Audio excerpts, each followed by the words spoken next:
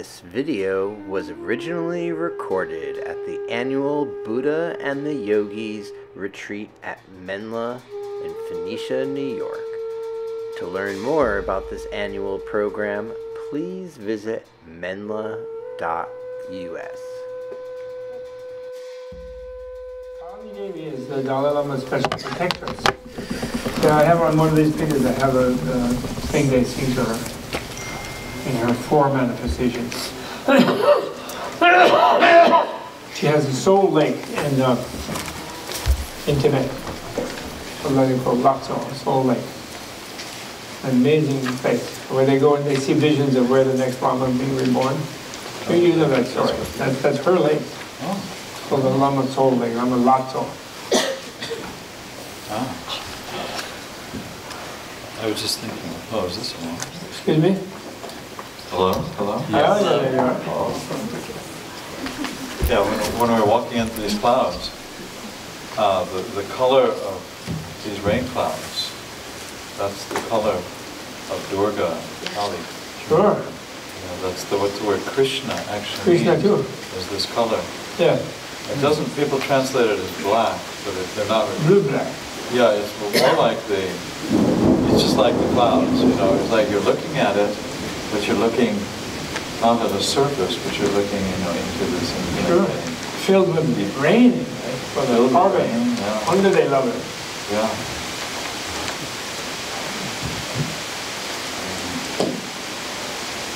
Oh, there's the sound. Okay. It's Nirvana. It's Nirvana. What was that? It's Nirvana. Oh, Nirvana? Yeah, that is Nirvana. If we only knew.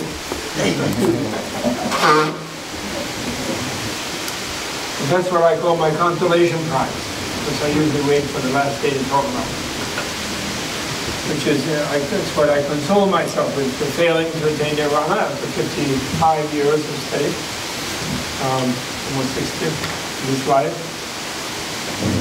My consolation prize is that when you do attain Nirvana, whatever it is, whatever future life, then you revise your experience of all the infinite past moments that you spent, so that you realize you were already in Nirvana at that time. So you will know that you are in Nirvana now, retroactively. So you'll be back here, and you can come, you'll go everywhere in time, and you expand like, apparently, they say. Yeah, now is then. Now is then, that's right. Now is then. Then is now. That's why the Buddha was able, under the tree, to remember infinite previous lives. We can't remember our infinite previous lives because we suffered a great deal in those previous lives, and we naturally want to forget it. So we did. But he realized, when he realized Nirvana, he realized it was always the case. And when the absolute is the relative, then you realize that somehow that helps.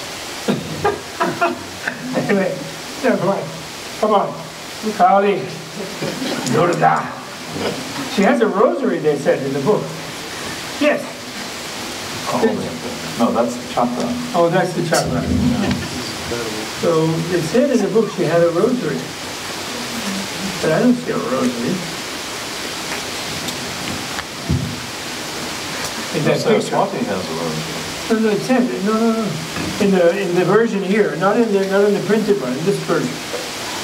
You know, in the first chapter. But you didn't show up because you didn't want to overwhelm us. It had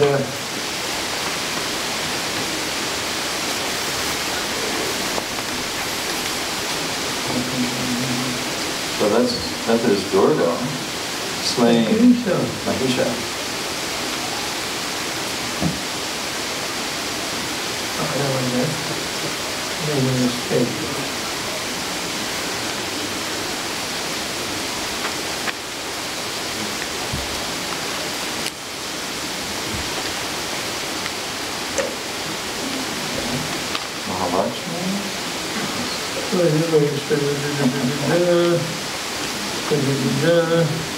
Mahakali. Here we go. But this is She's not doing a picture of her. rosary?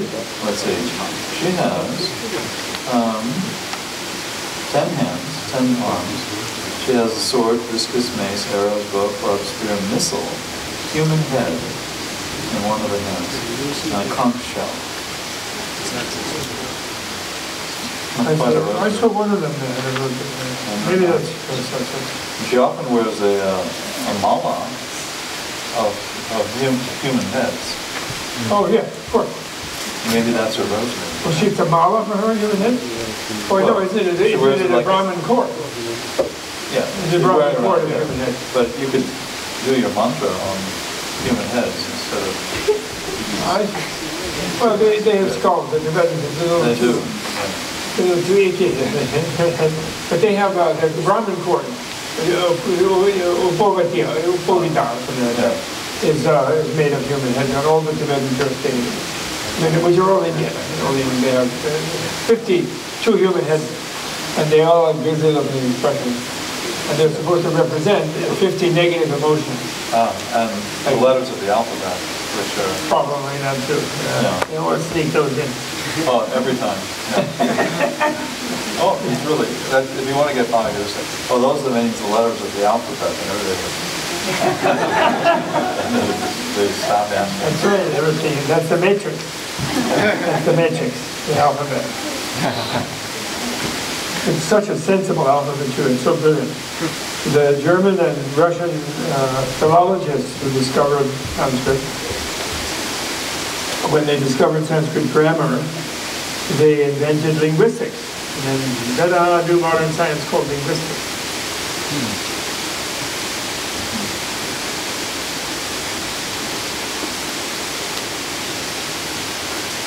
Okay.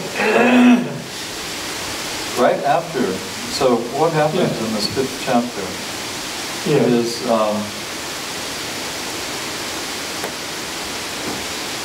the gods have gathered and they sing this praise.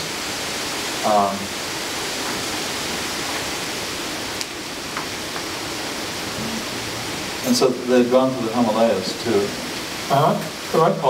they've gone to the Himalayas because basically, as happens to the gods all the time, they got their universes ripped off from them Really? by different demons. Yes, who that's true. oftentimes were yoga practitioners. Yes. And so all the great demons, did yoga and learned mantras and sacrifices because they knew that was the way to play the system. Right. Like some politicians, right? Anyway, yeah, so they would play this, understanding it, then they would play the system using sacrifice, just for their own accumulation of power and glory. Yeah. And so periodically they would come and kick the gods out of their heavens. And then the gods would be kind of, what do we do now that, what is it called? Hydra? No, it's, the Shield. What? Well, that wasn't you I was talking to. Who watched Shield? The TV series, the Marvel Comics. Oh, so I didn't see Shield. Oh, okay. I've seen most of them. That one. I usually like most of the comic books. So, I didn't see that one. Okay. Anyway, so the gods have got... Oh, the anime is the Hydra, yes, right. Yeah, Hydra is the octopus. And so after our last Namastasyaya, Namo Namaha. And so then it goes on and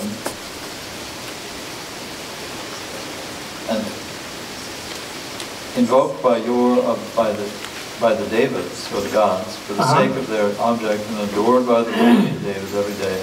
May she, the Ishwari, the source of all good, accomplish for us all auspicious things and put an end to our calamities. So the calamities are caused by these demons. And who is now again revered by us, the devas, tormented by arrogant asuras, and who, called to my mind by us, obedient with devotion, destroys its very moment. So then the rishi, so all of these stories And this is a very cool thing. All of these stories are being narrated by one rishi or one seer to some prince or to some king or somebody. And if you keep reading the text, you get to the end of a chapter, and that story of the rishi narrating is being narrated by another teacher to someone, and it turns out there's no end to the layers of the story. That everything is a story inside of a story. Just like we are all stories inside of each other's minds. You know? And in my mind, I'm the main character. It's the story of me, but I haven't found another person that agrees with me. The story of them. That's right. And that's the fun that a lot of these poets would have with these myths. Everything was, in a sense, relative in that it was a story within a story, within a story. And we have many stories, and it's the only trouble is when you really there's only one story. Oh yeah. The story of me. So anyway, this is where then she appears, and so they're engaged in the praise of the goddess, and then Parvati came there. So they were sitting in the Himalayas just singing Namastasyai, Namastasyai. This is chapter 5? This is the last part of chapter 5. Okay. Verse 81. We chanted all the way to 70. And so Parvati, who is Shiva's beloved, she's also called Shiva, is the feminine name. And so she appeared to bathe in the waters of the Ganga, and she, the lovely browed, she had beautiful eyebrows, said to those devas, "Who is praised by you here?" The question, an auspicious goddess springing forth from her physical sheath gave. So she asked the question, and then all of a sudden, this goddess sprang out of Parvati. So the goddess comes out of the goddess, and out of the goddess. Out of herself. Out of herself. Out of her subtle body. Yeah. Awesome. And so the goddess that came out of herself, this hymn is addressed to me by the assembled devas, set at naught by the Asura Shumba, and routed in battle by Nishumba. So at this point in the stories, we have these two demons, Shumba and Nishumba. And I'm trying to, the word Shumba, I think, just means bad, basically. So don't name your children Shumba. Shumba? Yeah. Actually, Shumba is in Tibetan rituals that has to do with directions. Oh? And somebody Shumba, they say, having to do when they're like reciting something about directions. That's interesting. Oh. This is the original story of that. What is the date we know, but they're all time immemorial, right? Yeah. Beautiful. So And that's Ambika, who, Ambika, yeah. the one who came out of her sheath. And glorified as Koshika in all the world, she had issued forth, and when she came out, then Parvati became dark, and was called Kalika, or Kali, and stationed on the Mount Himalaya. And so these two evil demons had two other evil demons as servants who traveled for them as ambassadors. And there's Chanda and Munda.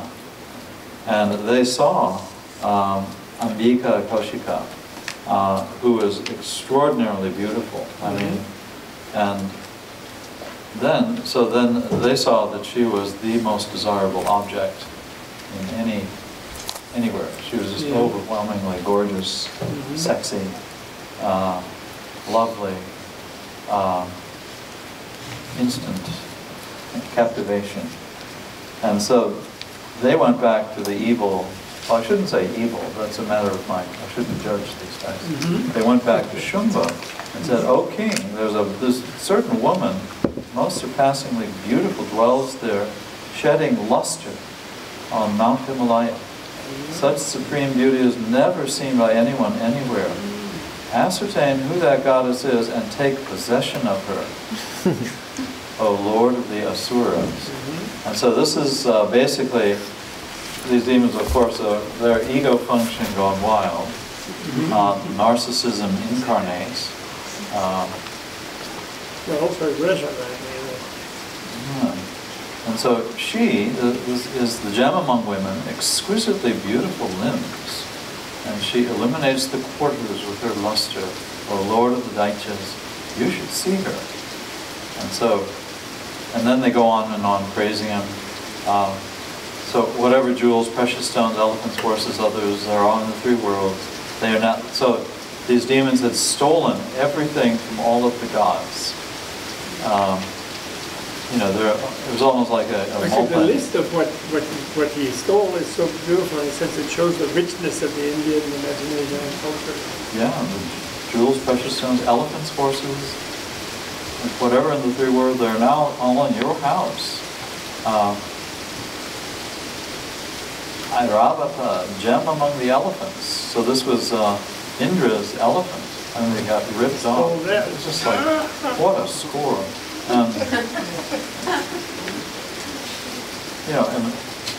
imagine like you became, well, I shouldn't, but imagine you became envious of, the POTUS, the president, and you managed somehow to steal all of the Trump towers around the world.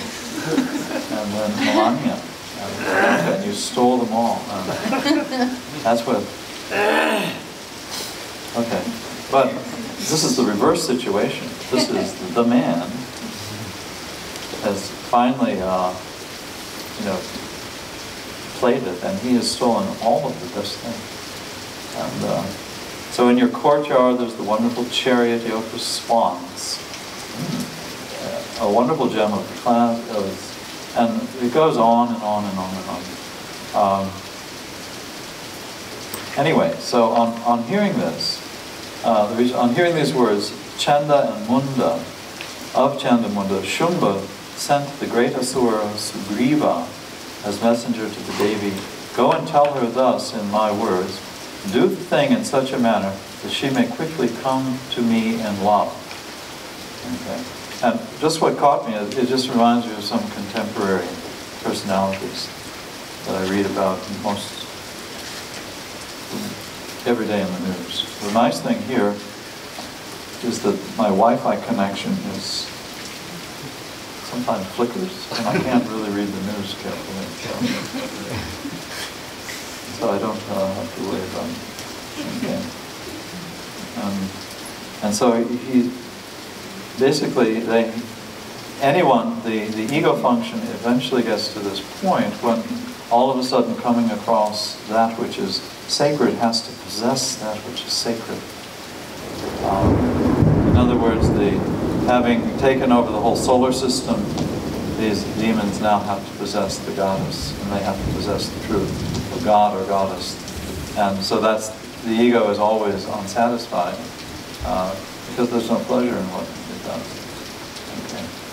So, I'm hearing these words, Chandan sent the greatest source Agripa, and he went there and he spoke to her these sweet words.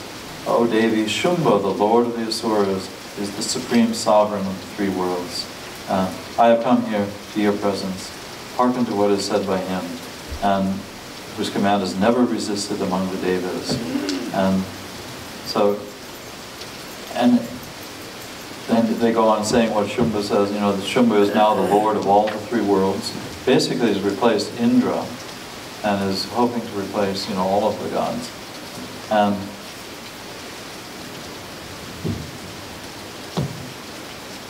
yeah.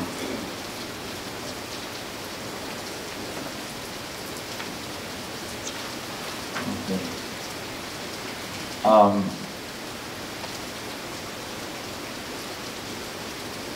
So then he's saying, take to me. So the Shumba has sent this message, take to me, or to my younger brother Nishumba, of great prowess, O unsteady-eyed lady.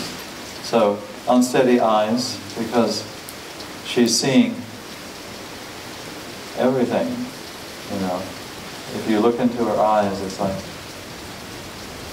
like looking at these clouds out there. will you get by wealth and great and beyond compare you will get by marrying me. Think this over in your mind and become my wife. Okay.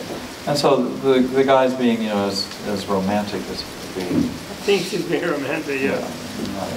She fools him. Yeah. So, thus told, Durga, the adorable and auspicious by whom this universe is supported, then became serene and spoke. And she was very, very, very polite. You have spoken the truth. Nothing false has been uttered by you. Shumba is indeed the sovereign of the three worlds, and likewise is also Nishumba. And so you have to realize in this mythology, within your universe, you experience the three worlds. And so your ego functions of Shumba and Nishumba are indeed the possessors of the three worlds. Okay. But you've just made a mistake.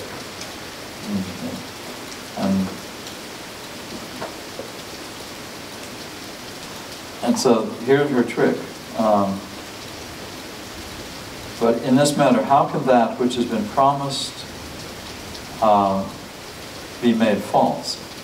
Hear what promise I had made already out of foolishness. So years ago, when she was a teenager, she made a vow.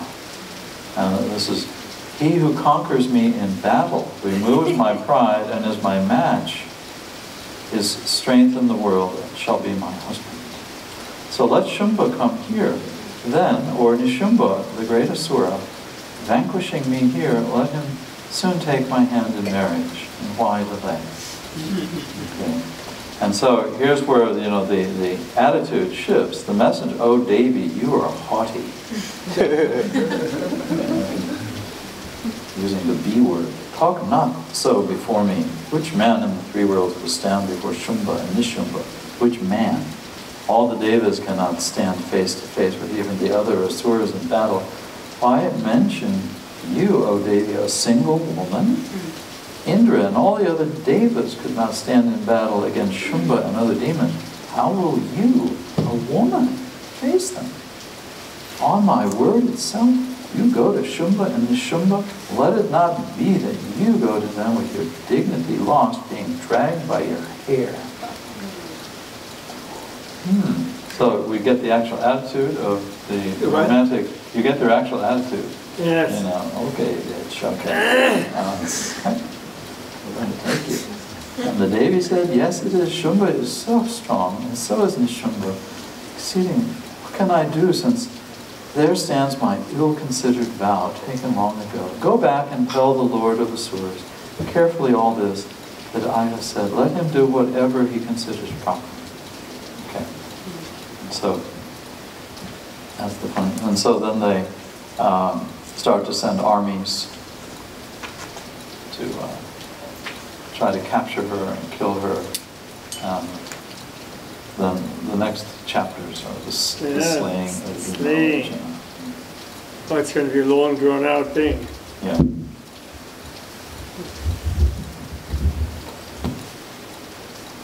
But it's particularly interesting in that it really captures the culture of the male misogynist culture that is really dominant in classical Vedic India, and it's still dominant today. And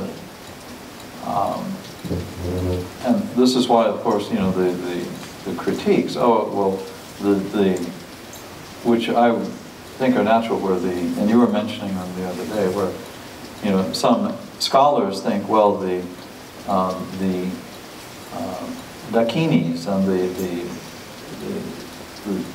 Tantrika girls who were cultivated in the temples, they're only being exploited. But then you pointed out that they're actually practicing. And they're actually practicing very deep, concentrated yoga. Perhaps, to the point, of even more practice and concentration than their male consorts. And so in a sense, culturally here, there's this rising up of the Shakta tradition, the Tantrika. This is outside the Orthodox tradition. Oh yeah. And it's coming from perhaps an endless variety of other little traditional indigenous cults and religions. Well, they think maybe not just indigenous, but... Can you turn your mic on? What? Is the mic working? Unmute your mic. Whose mic? Unmute yours. What do you want? Unmute it. You muted it. Mine? Yeah. I don't think it's muted. Oh, it is. Why does that matter? Oh, he's talking. Okay. So, I muted it on purpose. I know, it's wonderful. I love this. Was she waste? She wasted? You were going to read the next chapter? She really gets them. I was just thinking, Parvati. Yeah. It's like it means the mountain, right? The one who has a mountain, daughter of the mountain, Parvata. And it just coincided in my brain with Hillary. She says, few miracle powers short. Close, but. Right.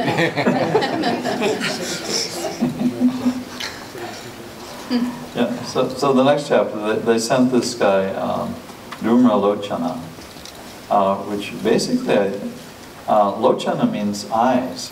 And Dhumra, I think, means cloudy eyes. So maybe Probably smoky. smoky eyes, which these are actually cataracts. I was so angry, his eyes are bulging and bloodshot, right? Oh, okay. Fierce. Dhumra Lochana. And so he went forth and accompanied by 60,000 asuras. Soldiers of asuras. Which I think is not fair to call the asuras demons. I think they're titans. In those Italian muscle movies that they make, when they have the titans and the gods, And these are just titans. They're like gods, very similar in body, but they just like to fight rather than to screw, The gods like sex and they like to fight. Yeah, like in the Greek mythology, the Titans preceded the gods, and the gods were a little bit more enjoyers, yes, right. Sit around on Olympus, right.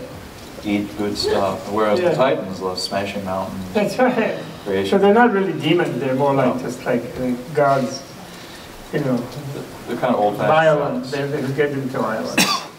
Yeah. And so this demon, on seeing the Devi stationed on, he asked her aloud, "Come to the presence of Shumba Nishumba. If you will not go to my Lord with pleasure, here I take you by force, distressed when dragged by your hair." So that's it. And the Devi said, "You are sent by the Lord of Asuras, mighty yourself, accompanied by an army. If you thus take me by force, then what can I do to you?" And so then, thus told, the Asura Dhumra Lochana rushed towards her, and thereupon Ambika reduced him to ashes with the mere heave of the sound. Home. That's what I knew. There was something this morning. That's Tarawa. Home. Home. So that is a wonderful mantra, seed mantra. Oh, home is intense. Yeah, it's home. And back to the alphabet. All things return to the alphabet. What? Back to the alphabet. Yes. We have at the end of the vowels the anuswara. Yes. Now this is that's the right, nasalization.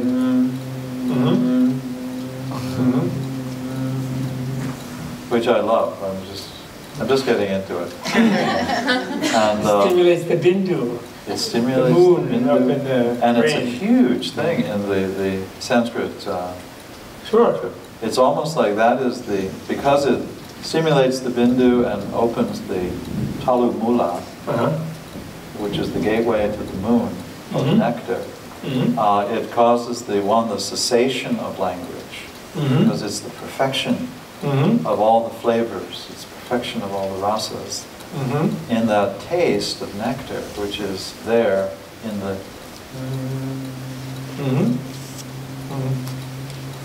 And I was just speaking with Michelle about Brahmari, which is one of the classical forms of pranayama. That's a great training exercise, particularly people who don't like pranayama. I don't want to hold my breath. And so we trick them and say, well, let's pretend that we're bees. And so you just inhale, try this. You gotta sit straight. There we go.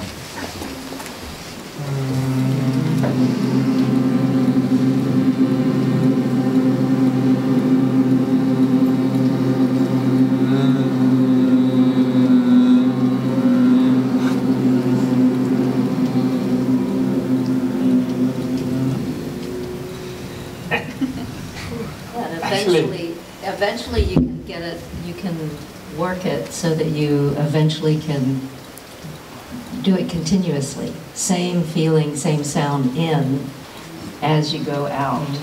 Like the didgeridoo. Yeah. So, and you can try it, and it gets,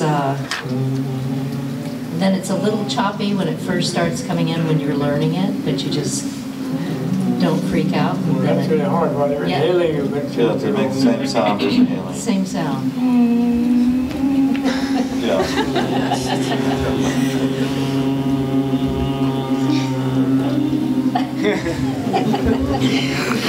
Very choppy. Well, actually, in the Tibetan thing they say, that's why I write it with the H-U-N with the dot on top and then a G after the M, because they say that you shouldn't close the lips. Yeah. So that it's like hum. That vibrates. But I just realized that that helps turn the tongue back up, right? To you get the tongue going back up to the uvula or to whatever it is, the talu. Kachari mudra. The what? Kachari mudra. Kachari mudra. Yeah, the sky flying mudra. So like. Oh, you can do it once you get the hum going. It doesn't matter what the position of tongue. You really got me that, Mary. What?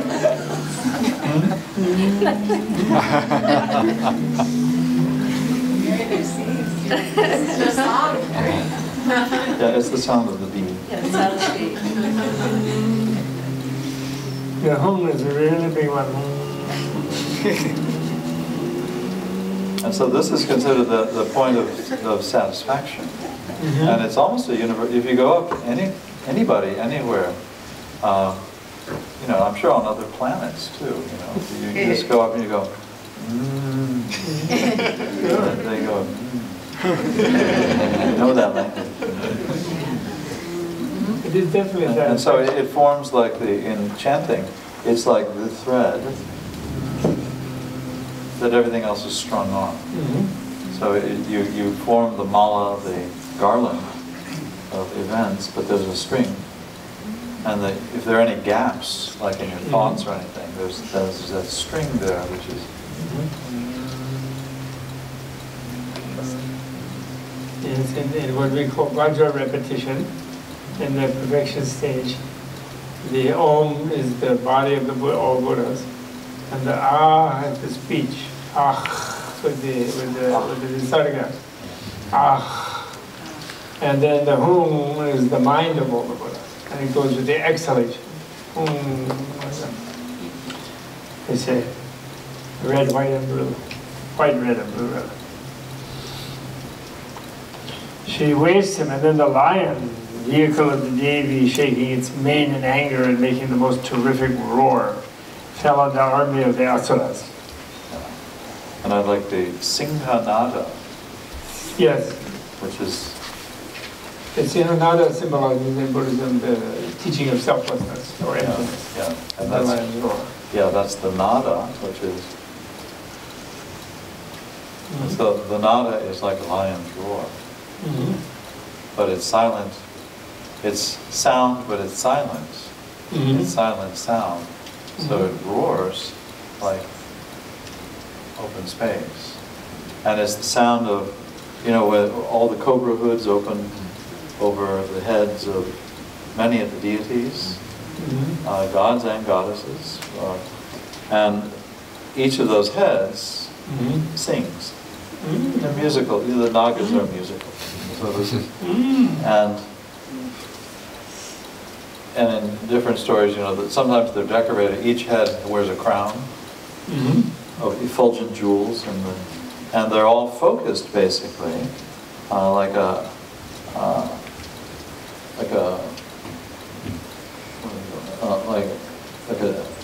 dish, you know, that focuses, you know, at the heart, the center, on the beloved. But they're all singing, and if you listen to one of them sing, then you might understand the words. You know, it could be they're singing in, you know, some language, in Sanskrit, and they're singing Anastasya, or another head is singing What?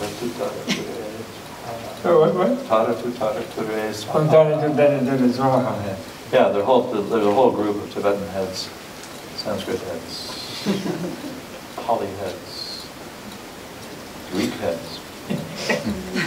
And then those are just human languages, but these heads, there are an endless number, so there are many, many other languages that we know very little about it. And all of the sound together, if you listen to them all at the same time, it's called nada. And you just sit there and you open your ears, and this is when the breath stops and what they go kevala kumbhaka. So when prana and apana finally link together, either in pelvic floor or in the navel or across the palate or anywhere, because they love linking wherever they get a chance. Yeah. Then the nadis, then you start to get kumbhakas, in which you retain the breath, but you're not doing it on purpose. It's just like you become so like, what's the word? Absorbed. What's that word in Southern? Awestruck. Oh. Because it's awesome. It's awesome. Yeah, you become awestruck and you're just listening. Total attention. It's not like you know, the attention is like absolute fascination. But so fascinating that the mind can't formulate, you know, like fantasy stories or myths about it. And that's the effect of nada. So nada is really the, so the lion has just roared. Who knows, maybe this is an allusion to I see. Well, and it's like other you groups. have disappeared, like we were saying earlier. That's this moment where you have disappeared, just like you were saying earlier, where there's no awareness that you're even there for just a second until you think it's awesome. And then you know you're there. You go, I'm so awesome. Yeah. But it's this spontaneous experience of that moment of absorption, of release. And the absorption is more like being, I don't know, I don't like to use the word awestruck. We were just in LA a couple of weeks ago. We were just in Los Angeles. Whenever we go to LA, It's so awesome. Yeah. Everybody uses that word. They pick us up. Airport, and it's. Oh, that was awesome. That was awesome. It's like 2 minutes off the plane. In Canada, it's sorry. They're into special effects. Yeah. But it's almost like it's such an appreciation of the other. It's an appreciation of life and form as openness, as empty, that you forget the constructed self, the theories of self. So it's, you know, it deals with that apparent conflict between nirvana and samsara. That's a mind-created problem. And that's the nada. The nada thing is, it's a really gorgeous way of looking at it. It's something that's easily, because we're all hearing sound, even if we're, I'm just thinking, but it's sacred sound. We just don't listen to what we're hearing, and we don't really feel what we're feeling. And it turns out we don't even think what we're thinking. But that's another stage of it. So her lion. So this morning we were sitting on a swan. Did anyone try that in their own mind? It's a little bit like, you got to get a strong swan. So these are swans that are volunteers. They say, I want to be sat upon by a deity. And they just light up, and they're like, now I'm a chauffeur for the goddess. And I go around, and they represent everything. And so, in your imagination, you'll start to feel your pelvic floor in a totally different way. And this is an enormous, it's not an obstacle, but it's so unfamiliar for people to actually feel their own prana, to feel sensation directly, because the mind so automatically uses it as a takeoff, a launch pad for a story, or a memory, or a complaint. It is the vehicle of thoughts, yes. Yeah, and so a lot of in yoga is it's kind of tricking people into feeling things that are actually quite available. They're close at hand, but they're just not used to feeling it and looking at it or feeling it, as sacred in and of itself. Yes. And so just a lot of these are just tricks to get you sitting on a lion. Now that takes some nerve. Well, the lion likes you. It's family. Indeed. And I think I'm writing about Buddhist science, and about how Buddha discovered relativity. And in trying to make it understandable to the modern people, they feel that they have all these machineries that externally, like the cloud chamber, the electron accelerator, and then this thing where they discovered the Higgs boson, which for a brief moment, within the 3% of the universe, according to their theory, that is visible, right? They had something that accounted for mass. And so they can't believe that someone without any machine would, for example, predict the infinite divisibility of matter, which they are afraid of. In 1926, Bohr and Heisenberg said, sorry guys, when we get to a certain level of magnification, then you lose track of it and there's no objectivity. And your act of observing, even to a machine, disturbs what you're doing, so there's no such thing as objectivity. So your mental subjectivity is part of the problem. So there's no absolute thing there. You can only deal with probabilities at a much coarser level. And then you can still invent stuff and make money and blow people up and shit like that, but you can't actually pin it down. And they're still frightened of that, even still today. So I'm trying to explain how the great Buddha and the great Indian yogis created, after all, when we see something, they explain some sort of photon hits a neuron, these are molecules and atoms, and then they organize in the brain, somehow it sends over like a concept and it fits over and says, oh, Richard! And by organizing all kinds of like buzzing, blooming things that are going on, right? But actually our consciousness is all of these micro processes. So then the samadhi stabilization is such that then you become conscious at the level of the micro process. And then because that is your machine, your own neurology is your machine. And then you even go below where there are molecules operating, and it's pure light. And you're in the realm of light. It's too subtle to be like he thinks, Einstein thought that light, nothing could go faster than light, or there was nothing beyond the speed of light, because mass became infinite at that time, which means it doesn't mean anything, right? It's no longer like an object as compared to another one, it's infinite. But in that event horizon of that mass becoming infinite, there's like an infinite plane. There's all kinds of micro levels. And you could be aware of that out of your own nervous system. If you developed yourself into a super, super duper sub-electron, pure wave particle, differential, transcending machine. Yeah. Biological machine. And therefore, it's a replicable experiment by a scientific machine, and other people can replicate it with their own machine, which is their own freaking nervous system. if they tried to train it. So there's no reason why they couldn't have discovered that in a scientific manner in ancient times, the great rishis and Buddha and everybody. Was that word for you? Oh yeah. It's just paying attention. Huh? They're just, Yes, paying finer yeah. attention. Right? Yeah. Yeah. And then a lot of our fascination, you get this feedback of you're watching internal sensation. Mm-hmm.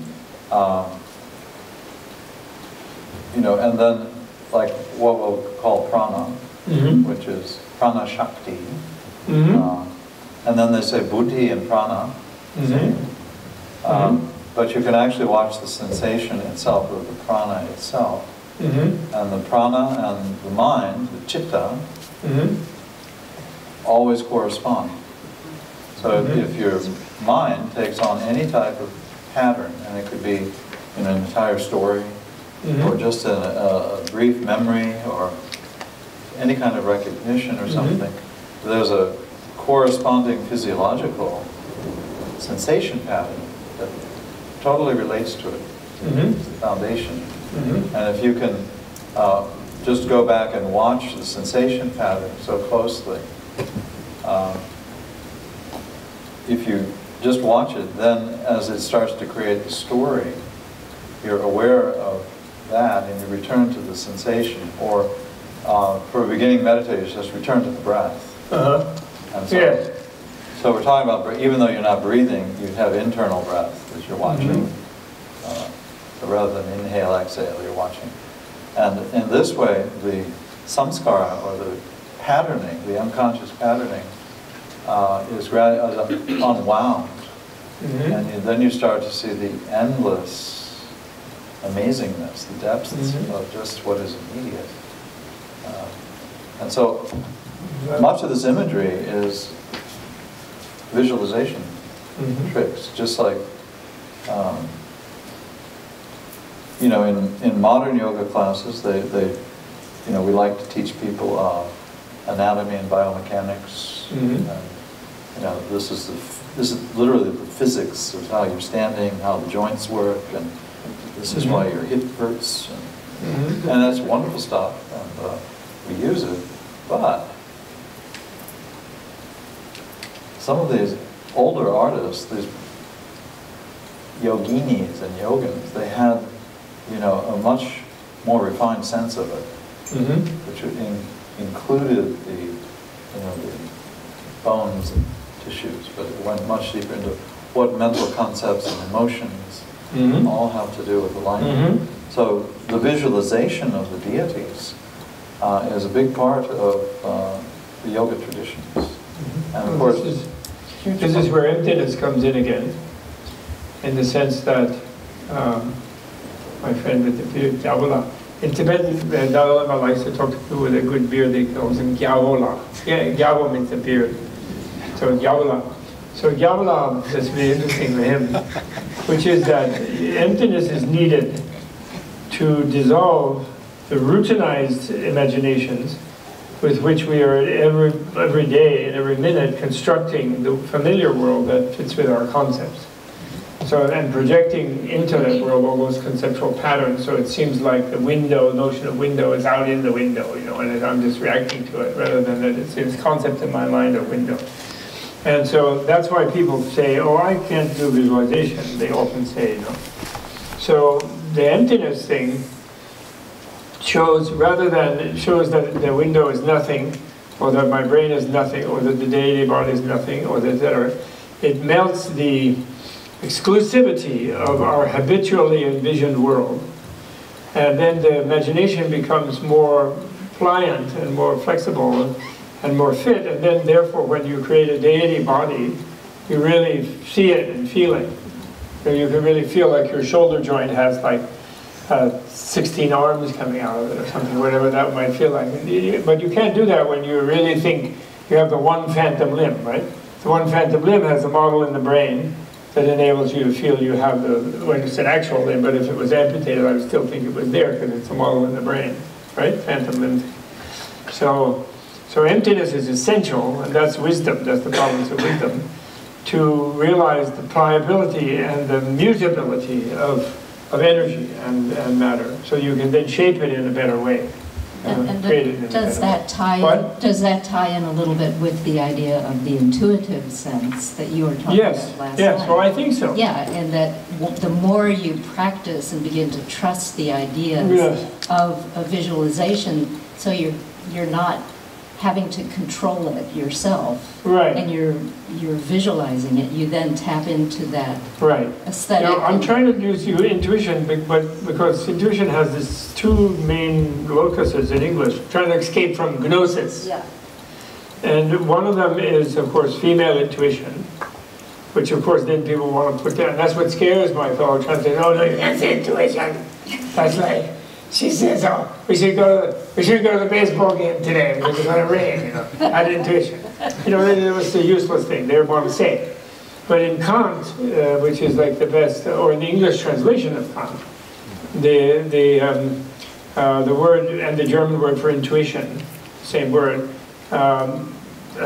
is used for unmediated experience, something. So knowledge that has no conceptual mediation.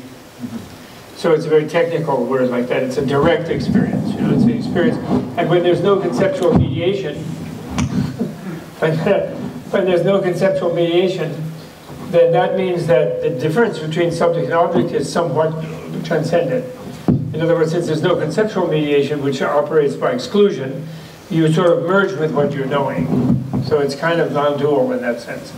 So I want to combine those two things with the female one, and also to honor the female, that these knowledges are, and the metaphor is the mirror image.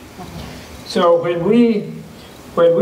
since we know what a mirror is, and they pretend that ancient people or tribal people don't know that, but they all look into a still pond of water, so a bunch of baloney, they understand what a reflection is, right? Even without a physical mirror.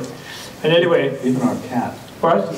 Well, everybody but my dog. My cute dog, he will find this one mirror in one place, because that stands on the ground in my daughter's house. Yeah. And when we go visit that house, he'll go in there and bark at that mirror all night long. And I know, he'll learn. But my point is, we know that, right? So we have had the knowledge that that is a mirror reflection, and there's not a room in there when we look at a mirror. And when we then look at a mirror, we deal with the reflection like on the surface, but we don't rethink that it's on the surface. That's intuitively known. In other words, we know that knowledge is part of our being, actually, that it's a mirror reflection. We don't have to think it through. And yet it's simultaneous with our perception of the details of whatever we're doing in the mirror. Or in a car mirror, we're looking at the rear view. We even will correct left and right distortions and things without thinking, too. So that's where I'm trying to get that's a big image, the mirror reflection. For example, since when we see table in our normal projecting of mixing of conceptuality with our ego-structured world, the table, when we then have had some experience of seeing the table disappear or something, and we realize the arbitrariness of that, and it becomes empty, we have a recognition of its emptiness, of any intrinsic tablehood, so to speak, then when we look at the table, it's the thing that most seemed solid to us and resonated with our sense of our own solidity, but yet we now know it's a mirror reflection, and the surface of the mirror is emptiness. So we realize it's as mutable as a mirror reflection. In other words, that's the analogy. So then interacting with samsara without leaving nirvana, the being in nirvana doesn't have to be thought. It's, you can be completely present in other people's samsara and try to help them out of it, and yet you don't leave nirvana. And then your intuition is what keeps you hooked into nirvana, non-dually or something. That's what I'm trying to do with the word intuition. Yeah, that's a good definition. Think? I think it's a good definition. You do? Oh, that's great. Got the yoga stamp of approval. Better than good housekeeping. Good. Yeah, because you're seeing the thing in itself, as I said, like Heidegger said the Ding an sich, Yes. thing in and of itself. Yeah, which And concept? that you're seeing it in its endless context. Yes. You're seeing the whole background Yes. of the table. And so, and your intelligence is then sharp. Yeah. Although I would put it that you find that it's empty of a ding an sich. And the, Yeah, there's not even a the ding ding an sich. itself is everything it's connected to is The ding an ding sich. is empty. Yeah. Because the content of those guys, they didn't really have an energy of wisdom, although he was reincarnation of an Indian yogi for sure. He was chicken-breasted, you know. Do you know Khan was? He had like his bones were deformed in his chest. And in Tibetan medicine and Ayurvedic medicine, if your prana gets too distorted, it weirds out your skeleton because it actually connects. It's more powerful than the bones. From prana, you know, chi, right? Yeah. So he was a yogi who went a little wrong, landed in Lithuania, but or in Eastern Germany at that time, was part of German space. But he was so brilliant. Oh. Really. He brought this sort of started this whole awareness in the West that the Indian yogis and the Buddhist philosophers, etc., had long ago. Oh, that's so cool. All on my tongue was getting lost in the back of my mouth. Because it didn't have anything to do.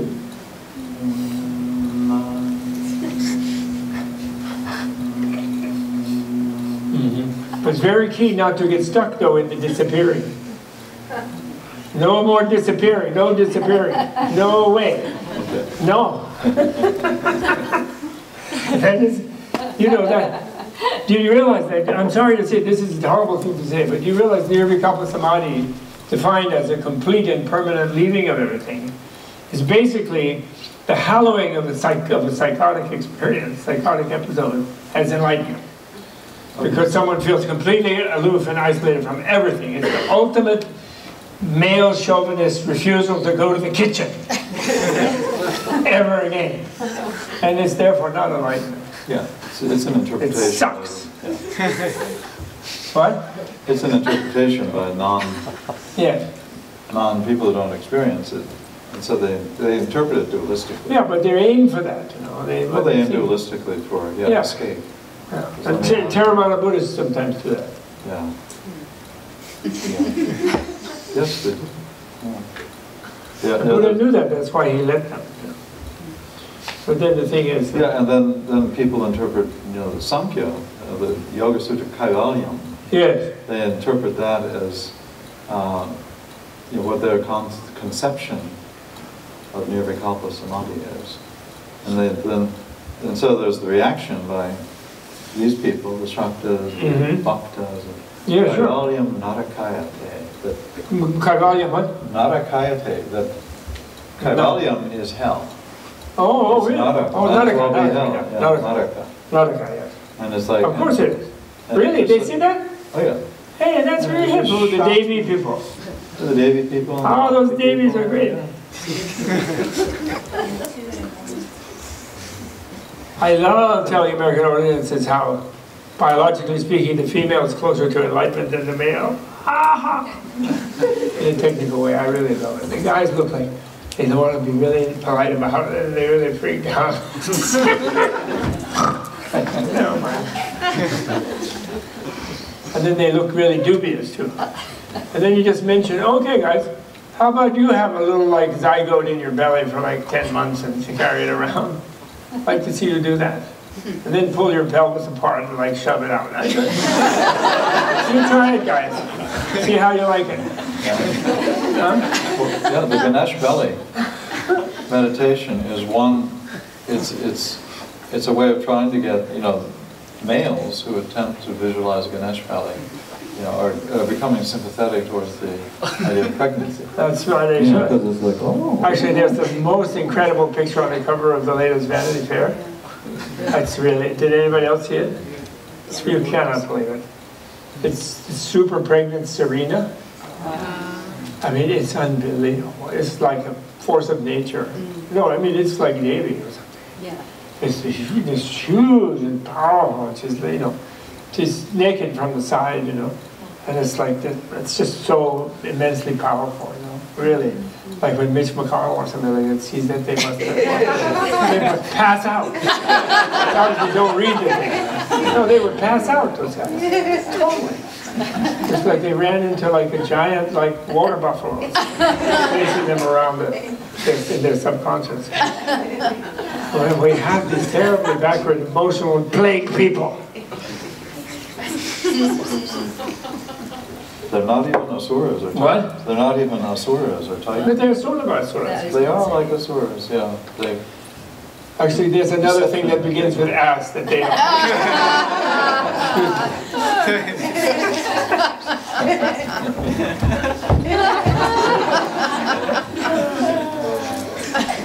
So anyway, so she wasted the army, and then what happened?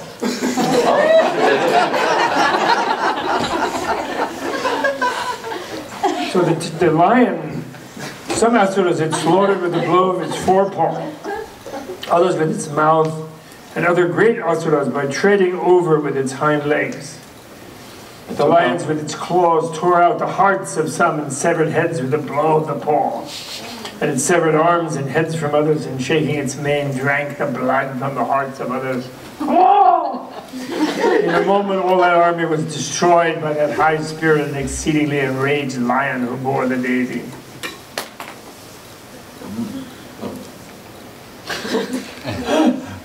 Intense. Very good. Just couldn't, I wanted to see what happened. so this is the divine feminine in action.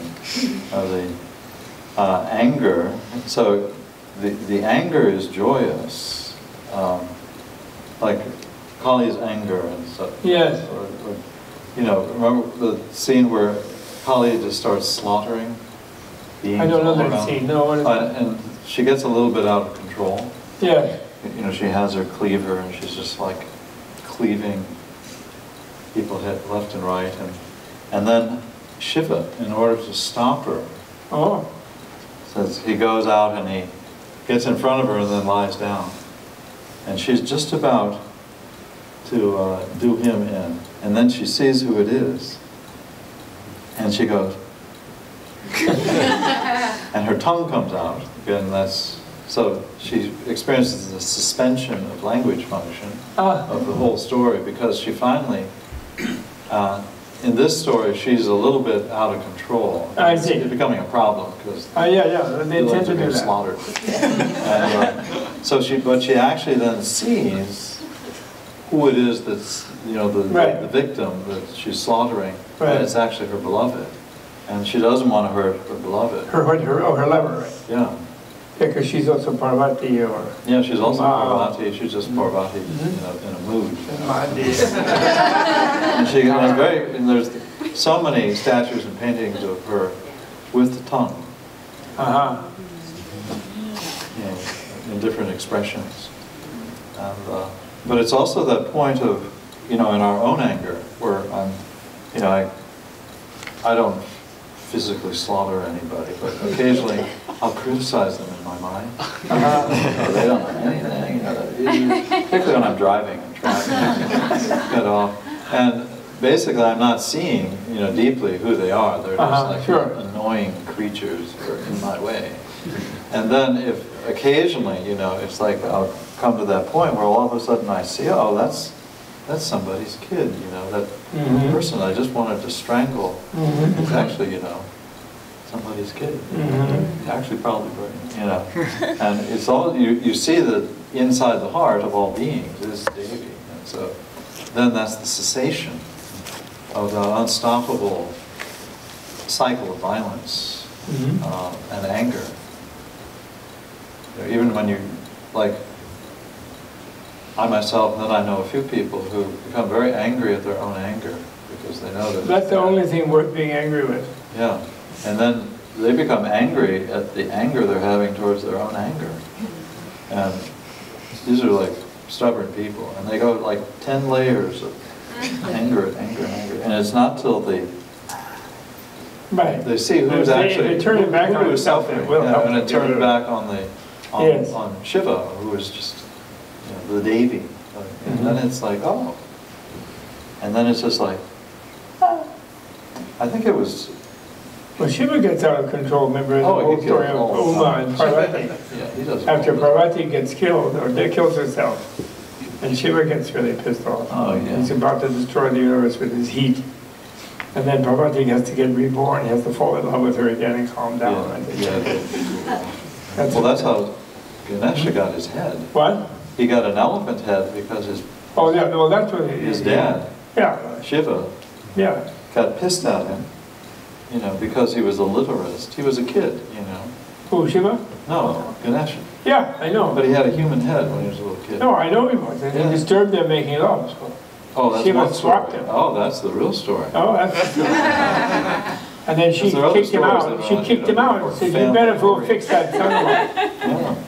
And then he went out and he found that elephant and chopped his head off and plunked Oh, that's after he cut off the head, yeah. Well, another story that's more family-oriented is that Shiva went out, to travel around. Yes. And he told Ganesha to watch the door, not let anybody come into their house. Uh-huh. Okay. And so Ganesha was like a little perfect, godly kid. And then Shiva came back, to test him when he first left. He came back as UPS, postman, and all these things. And the kid would always say, "You can't come in, I want you to protect the house." Finally, after a long, long time, Shiva came back as himself because he was finished with his great journey. And he comes up to the house, "Honey, I'm home, Bharati," how it is, and he's just about to embrace his wife, and the little boy says, "You can't come in." So he was still following the orders Right. of his father, and his father got a little because he took it literally. He didn't understand the order of the context.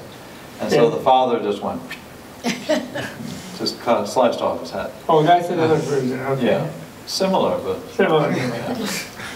And then immediately they go, "Oh no." And so they... Well, Shiva does become domesticated by it quite a bit, actually. I like the one in the poem where they say, may the pleasure of Shesha be for your good fortune. Then sort of the end line of the verse. And they say when he sits with Skanda and warms himself in the fire of Shiva's third eye. And then in the earlier lines in the verses, Shesha is complaining to Skanda about how Shiva always insists on playing strip poker with Uma, and he always loses. And then he has to take everything off, and then she makes him take me off and throws me out in the cold, and I get warm. And then Skanda, the Kumara, the god of war, their son, he says, "Oh, don't worry, we just go and I just hold on. Keep warm by the fire of his third eye, which still functions even though he's embracing it. His third eye is still blazing." So I always think of some bum sitting out with a fire in a garbage can, they're warming himself. Yeah. Shesha and Kumara. So it's very domestic. Shiva constantly loses. He cannot defeat Uma in poker, strip poker, and so he's always having to take everything off. She has him scrub off the cemetery ashes and stuff. Yeah, she makes him clean up. Because he's dirty. Yeah, well, he's covered with human bone cemetery ash. Yeah. He's the hippie. He's a total hippie. He's kind of outside. He was always rejected by proper Orthodox. Yes, well, that's why Parvati died. Yeah. People. And Shesha, is the serpents. Yes, the cosmic serpent. The cosmic serpent of residue. And so Shiva always wears around the neck and the arms, his belts. It's really nice. He has them in hair. And quite scary. It's all the original hippie. Very good. I like it. India is special.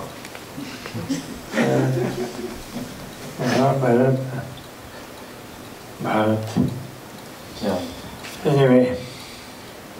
And then the function of Kundalini, of Devi, is the digestion or the cleaning up of Shesha.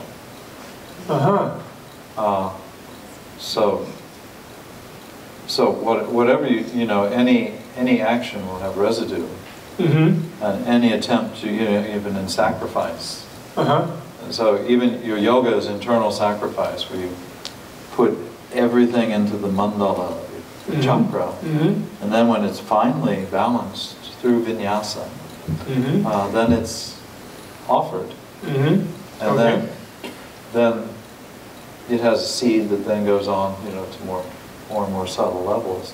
And even when the central channel opens, the prana flows, there's still residue. And you know, this is what then what. Where is what residue? Oh, the residue is miscellaneous, because residue by definition is miscellaneous. It can't be categorized. You know, it's the failure of the story of the mind, of space, time, of language to completely say it or to embrace it. And so everything turns out, because everything slips then out of the category. So all you have is the whole thing is shesha. It's a big pile. Yeah, the leftover. Yeah, and this is Kundalini's food. This is what she laps up. Deliciously. So she has an infinite supply. The guardian deity of the northern door of the mandalas, various mandalas, is Amrita Kundali. It's a male deity, Amrita Kundali is. I think it connects northern door, which is fierce thing. I never like to say wrathful. Fierce. Yeah. They're fierce, but they're not really angry. So they're actually very nice. Wonderful. Yeah, Amrita Kundalini. Yeah, so all of these images, you know, Kundalini being feminine, Sushumna is feminine, Devi feminine. In mythology, there are same functions, different stories are than male. So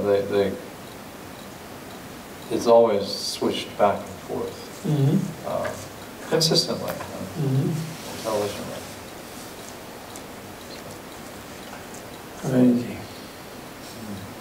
I love that in the 5th chapter of Kalachakra Tantra commentary, Vimala Prabha, the stainless light, there's a long excursion about how a Buddha body has no atoms.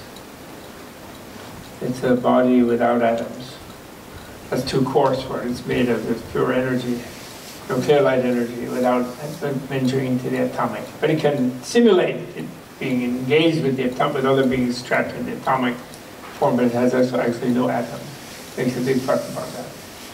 So the idea, that's where magic, I think, can happen, is where from the level of the pure energy that is you know, all that spooky action at a distance, you know, the electrons spinning 1,000 miles apart, affecting each other instantaneously. Faster than the speed of light. Exactly. And this is all area of pure. And then this idea of clear light.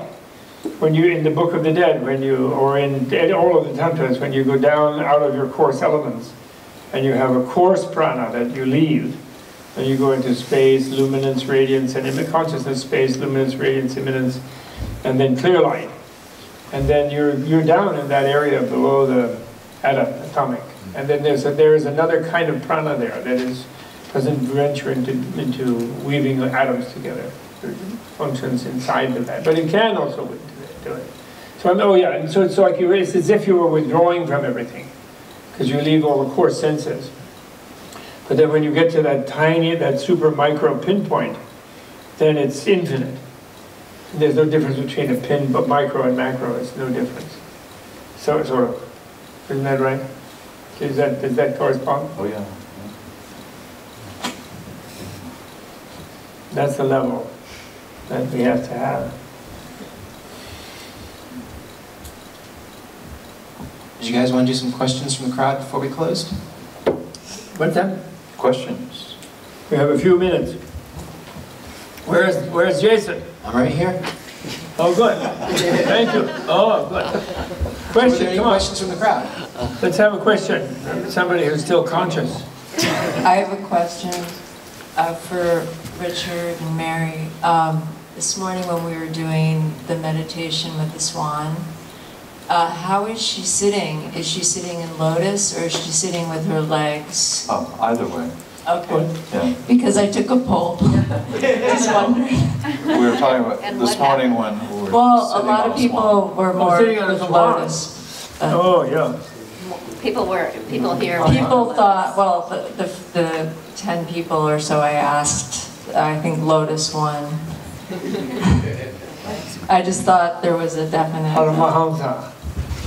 Hamsa, right? Oh, it's a goose, right? Hamsa. But it is Hamsa is a swan, It yeah. is a swan. Yeah. No, but with that visualization, one thing that is very powerful is the sense of the feathers. You know, how if you've ever petted a bird or felt the sense of the feathers, that's Subspecies of the thing that brings They are it to earth. diverse. However you're sitting, so being rather than There's just another word for perching, goose in Sanskrit. Karamja. holding it. What? Karamna. Karamcha. More questions? Karamcha. Karamcha is the sage who saved the geese. Who split them. Okay. Okay.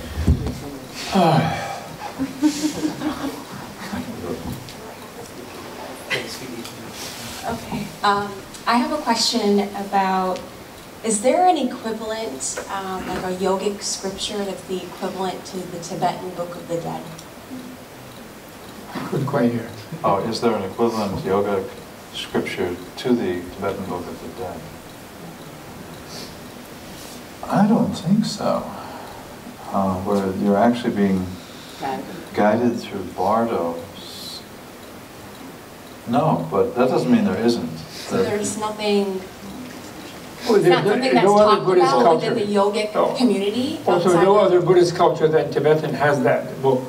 Although that came from India, they consider. And the Indian Buddhist scientific literature contains that knowledge. But it isn't organized in a mass market sort of thing like the Book of the Dead became, which means the book of natural liberation by learning in the between, by hearing actually in the between, literally. And it's very unique actually, really quite a marvelous thing. You know, I consider there's such a thing, we don't have that in the Buddhist category, but it's like Tantric Abhidharma. You know, there's Mahayana, there's Theravada Abhidharma, then there's Mahayana Abhidharma, then there's Tantric Abhidharma. And all those scientific shastras are like Abhidharma, really, but at a very super subtle level.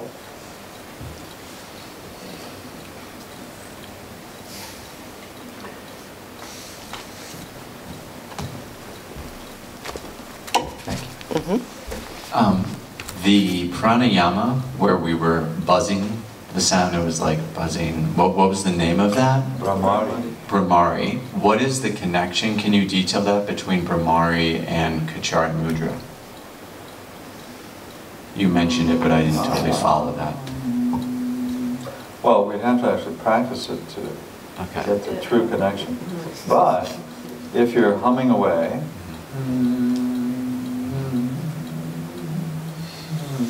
if you're vibrating the palate in a way that the anuswara, so swara is the sound tone, the flow of the tone, and it anus, meaning it tapers off endlessly, like a fractal. It's to the point that it seems to disappear, and it's disappearing back up to the root of the palate, or which is called the chandra, or it's in the 1,000-petaled lotus. There's this little reservoir for nectar, and that's the root of the palate.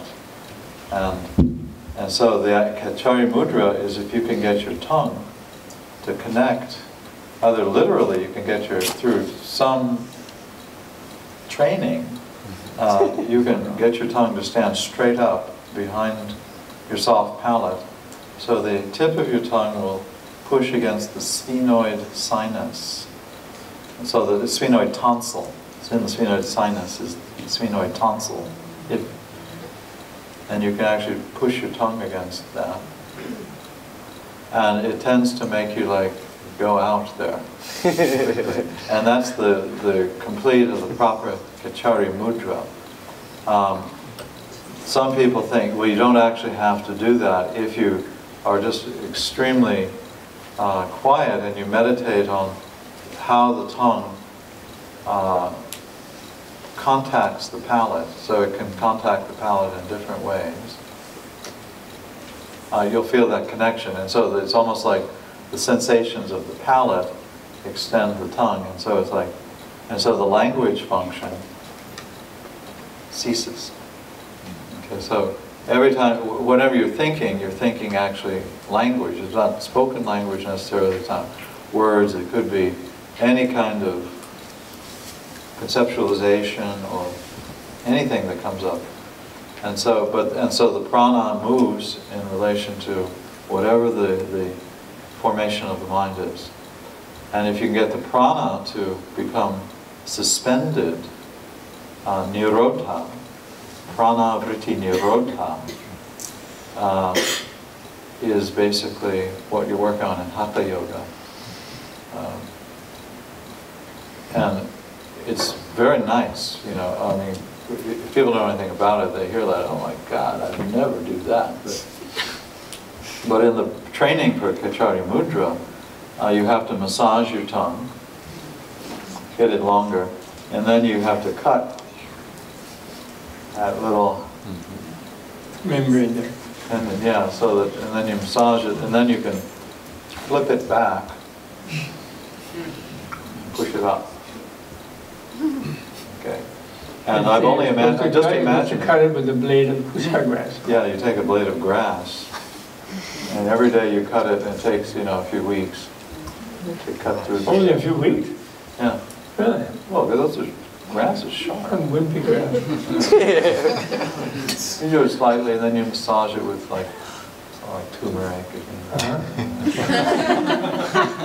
But in the meantime, you can do jiva bandha, which means the tongue bandha, which could do it for you if you're sensitive. And that's basically the connection of tongue to palate, and there are different ways. We did that last year. You stick it out, you can rub that membrane on the lower teeth. Yeah, you could cut it on your own lower teeth, and you just walk around. Or you can push the tongue straight up on the hard palate, like, which is not, and these help, you know, it almost locks the prana pattern, so you can do kumbhakas. If you can't do Jalandhara Bandha, which a lot of people can't do easily because they're, you know, they're just the way they're structured.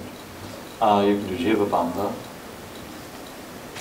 And there are different ways of doing it. You know, you can press the tongue, you can go like a yaksha.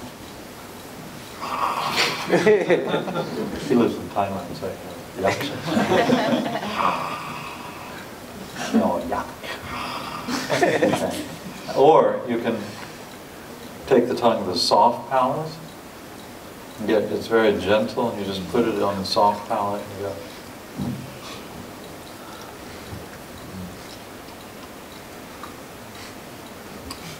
When you really hear the nada, that's when your right eyebrow goes up, though, right? But with that meditation and that pranayama, it automatically begins to soften the palate. And so, wouldn't you say that it automatically, a lot of times we're talking about soften the palate, release the palate, and that, just like some of the other things we were doing with the exhale that automatically tone the pelvic floor, that automatically gives you the sensation that you can then cultivate more deeply in other forms. So it's kind of a nice thing to do. And you get and just the palate, it's very interesting. So I say if you have a sense of humor, that will help you release your palate. And then there's this whole idea of kenosis. Kenosis? Or knowledge. Yeah. Kenosis is like, yeah, the kana. Yeah, the kana thing. Because when you know something, you kind of feel... You know it. I understand it. You grab it with the back of your nose. I have to call it like that. And that's just a lame theory, but this is the meaning of the word no, nose, and gnosis, or ja. Yeah, but that's actually, they're intimately related. The thing about jnana, you see, my intuition thing about jnana and gnosis. Gnosis is a super special spiritual word, right? You know, in amongst the people. Yeah. And whereas intuition is an ordinary word. Yeah. And jnana is the most ordinary word for knowledge. And yet, at the high level, it's this primal knowledge. You know, knowledge that you always had. When you get it, you realize you always had it. And that's really special. But still, it's just also the same as super ordinary knowledge, which is really good because what it relates to this thing that when you're enlightened, you realize that you and everybody else always were. So it was right in your ordinary. It was right there in all of your interconnections with everybody, but everybody misses it because they're off in some other place, you know, mentally. So that's really cool. It's 9 o'clock, and so why don't we rehearse dying before you go to sleep? Just really quickly, just 1 minute, okay? Meditate. Go into meditative mode. I know you want to pass out. This will only take 2 minutes. Okay? So meditating. And then your earth element, your sense of solidity, slips into fluidity. And you see a sign, and you like have a hallucination or a mirage-like sign. Ideally, you would see a bluish mirage, like a water mirage in a desert, you know, or something. You see a mirage sign.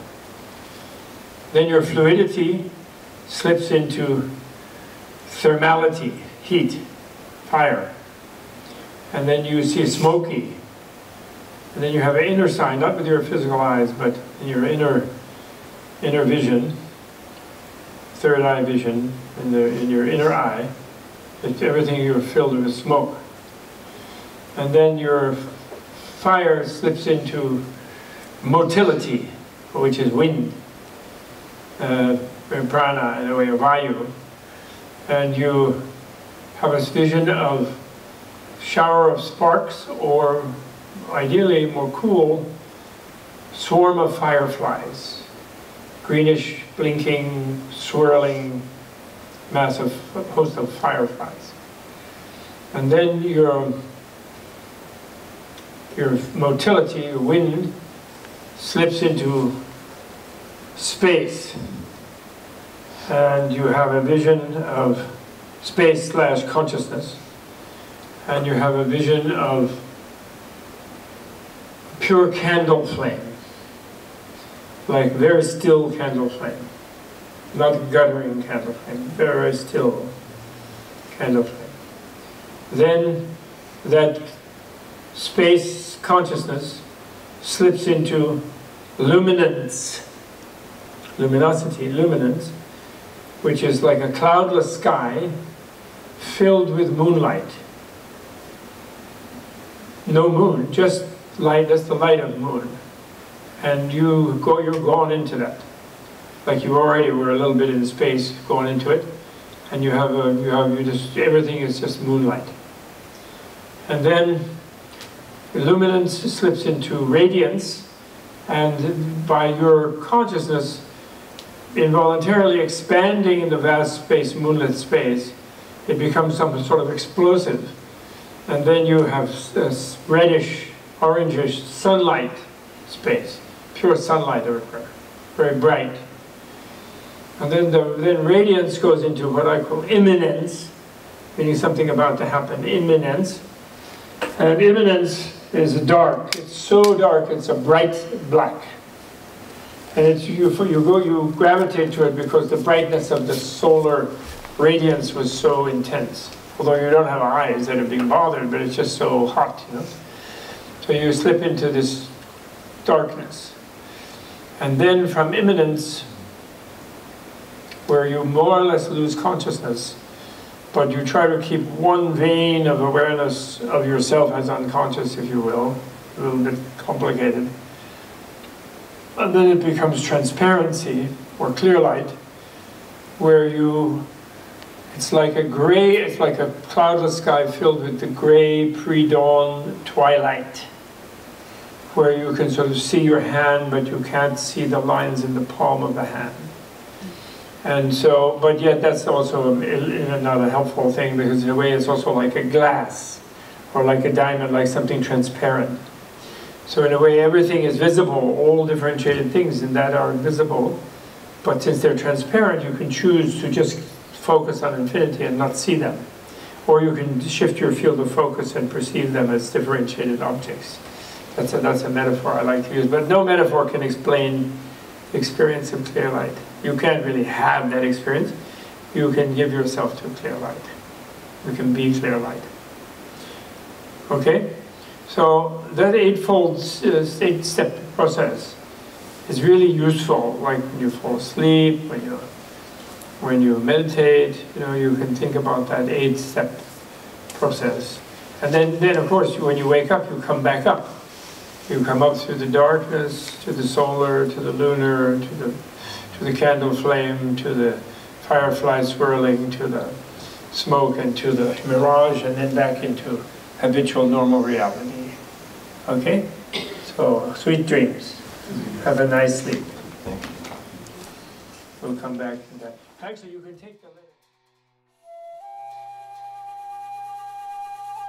This video was brought to you in part through the generous support of the Tibet House US membership community and viewers like you. To learn more about the benefits of Tibet House membership, including special invites to trips around the world with Robert Thurman and geographic expeditions, please visit tibethouse.us.